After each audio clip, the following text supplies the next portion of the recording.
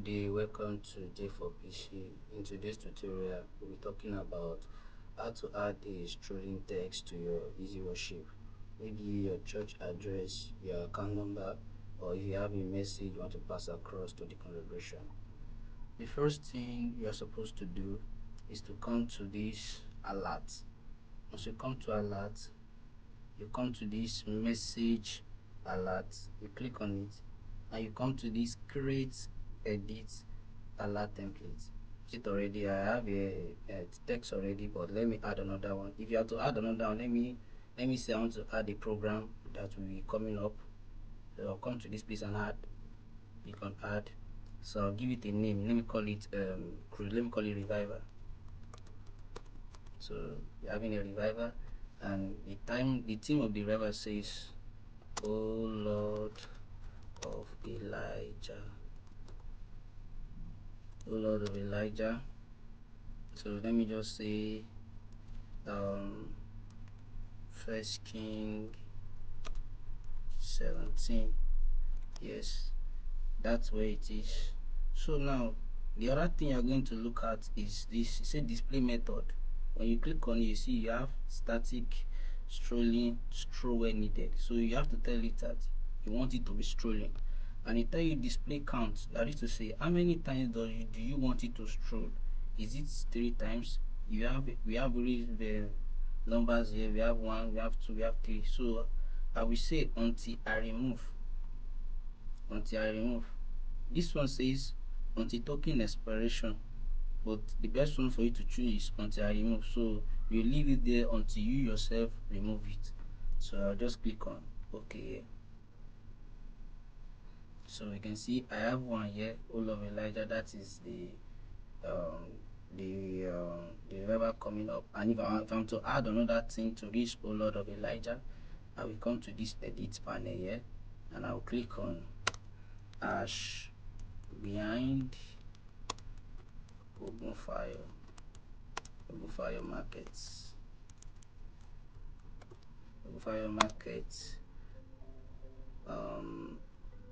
Eputu, yes, Eputu, Ibeju,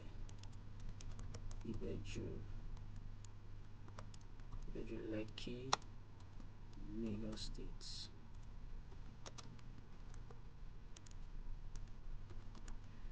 State. You can see I add another thing, and you can say I can give it a space for inquiries. Please call 07085447678. Okay, so that's it. Okay, you can see the text is now quite long. Then I click on close here. So now the text has been added, but it's not in use. So to use what you've typed, you come to this same place. You can see you have the 2 here already. So once I click on this address, the address will start displaying. So I'll come to show. You can see it's now displaying.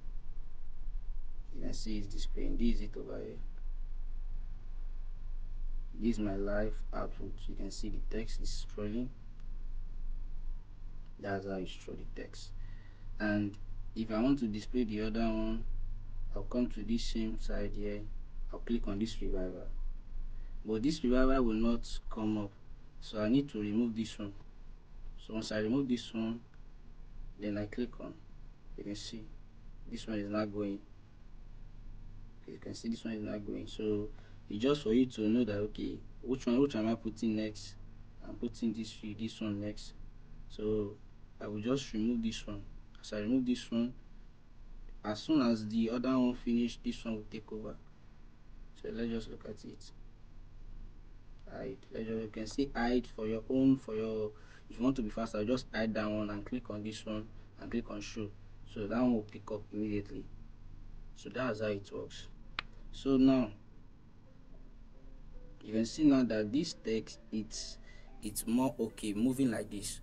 So what if we have we want to present this kind of strolling text, like this our church address moving below it, and the ministration is going and the choir are singing the hymn, for instance.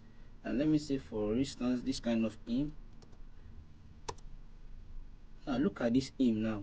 This hymn now, you can see that it's long, like the text now is covering it. You cannot see the other part of the hymn. So what are you going to do in this kind of case? So you click on the hymn, you right click, and you come to edit song. So once you come to edit song, you click on it, then you drag it up. You click on it for Ctrl Z. So you drag it up. You come to the verse 2 as well, you do the same. You come to verse 3. As many standard as you have in the hymn. So you click on apply and OK. So if I'm to launch this thing now, you can now see that the hymn now, we can see the complete hymn, and we can see the complete hymn, and we can see this text. So what if you are not a kind of person that like the red background? So all you need to do is to come to file. No, you come to edit, sorry. You come to option. Then from here, you come to alert. You can see main output, that is what you are displaying. So you come to main output. So in this main output, we have primary, we have a nursery alert, and we have message alert. So we are talking about message alert. So you come here and you click on any color you want. Maybe you want the one of green. You can see your preview here. This is your preview here. That is what the outcome will look like. So this is it over here. So if you want green or you want blue, okay, let me say that blue is okay. And if you want to reduce the opacity, like this, you want it to be a bit transparent, you don't want the blue to be kind of deep, so you can just reduce it by just dropping this thing. You can see now that we can see the faint written letters here. So let me just drop this to 50. So I think it's okay for me like that. Okay, let me leave it as 45. Okay, so if I should, okay, the location normally should be at the bottom. So this is the control speed, the scroll speed. You can see now, if I should increase this thing now, you can see that the text is moving so fast.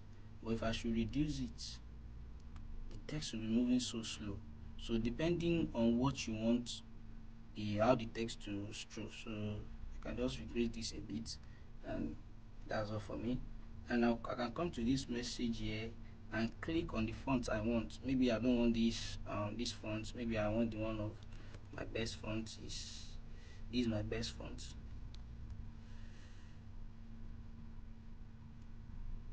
Yes, this is my best font. This is the font I love using the most. So you can see this is how it looks like.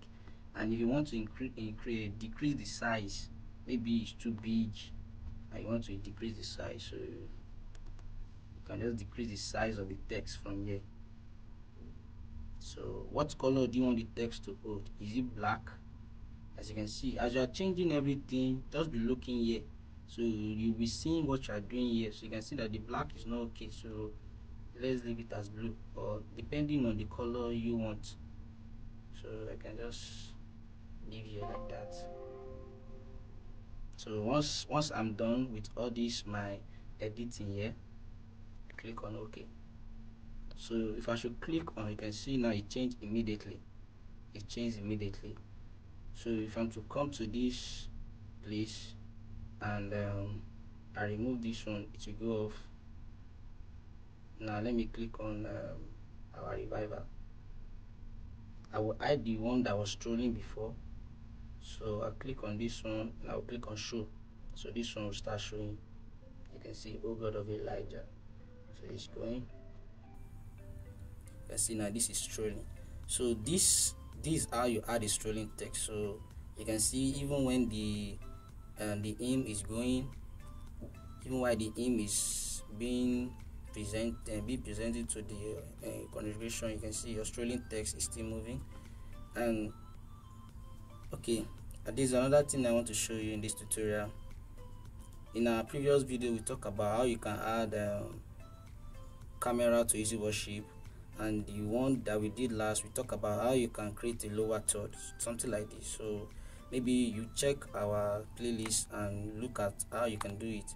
So for instance, so if I should click on this now, okay, that's my camera eye.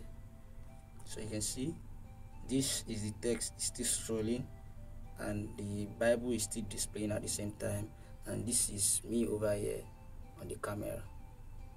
So this is how you can add the scrolling text to your ministration in Easyworship.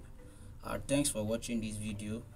You can give us a comment below to hear from you how this has helped you, and don't forget to give this video a thumbs up, and please you can subscribe to this channel to hear from us anytime, any day we drop a tutorial like this.